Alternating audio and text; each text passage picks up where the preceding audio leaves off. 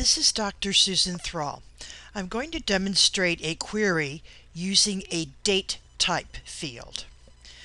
The criteria for a date type field are the same as what you use for a numeric type field. You use the relational operators of greater than or equal to, less than or equal to, or not equal to. For a date, greater than means after and less than means before. So let's say we want to see for our contract table all the jobs that we have starting in summer because we want to analyze whether we need to hire more crew. So going to the design grid, in the start date, we might think that we would type in greater than 6/1/2010. So we're looking at those jobs that start in June or July or August. Now when I run the query, you can see that not only do I have August and July and June dates, but right here I have an October date. And further on down there's an October date and a November date. And we're not interested in those. We're only interested in the summer start dates. So going back to design view, we have to adjust our query.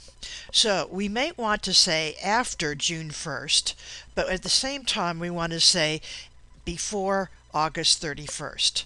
So I could type in greater than or equal to, because June 1st counts also, and less than or equal to August 31st. And that should show us all of our jobs that have a start date in summer. And as you look down the list, you can see that is the result of the query.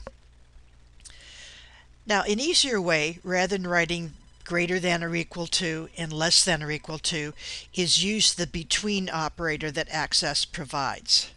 So I could say between June 1st, 2010 and August 31st, 2010. So instead of having the greater than or equal to and the less than or equal to, I can use the between and the and. I run my query and you can see we have the exact same start dates, which I could now sort if I wished.